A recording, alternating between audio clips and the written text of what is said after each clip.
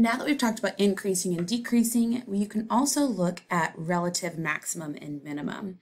So when a function changes from increasing to decreasing or decreasing to increasing, the function is changing direction, and because of that, you get what's called a local extrema. Extrema means that in that area, you have a maximum or a minimum. If you look at this graph here, it's the same graph as the video before. When the function changes from increasing to decreasing, the function has a local, or sometimes we call this a relative maximum. It doesn't mean it's the highest value overall on the function. In fact, since this function is continuous and goes from negative infinity to positive infinity in its range, it wouldn't have an absolute maximum. Relative or local just means the function changes from increasing to decreasing. Notice that we say that this has a local maximum of 16 and then where it occurs. So the local maximum value is the y value, and then you also want to include where that value occurs. So at x equals -2.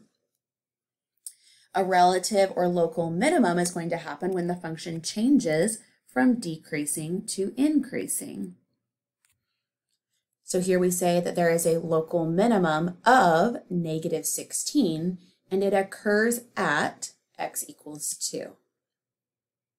Let's look at another example.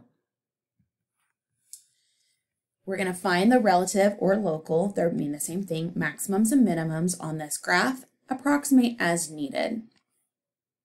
So I notice that my function changes from decreasing to increasing here at the point 1, -1.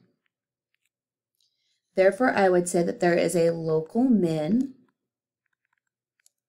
of -1 at x equals 1. Here, we're just going to approximate this point to be the point 31. So I would say that there is a local max of 3 at x of 1, excuse me, at x equals 3.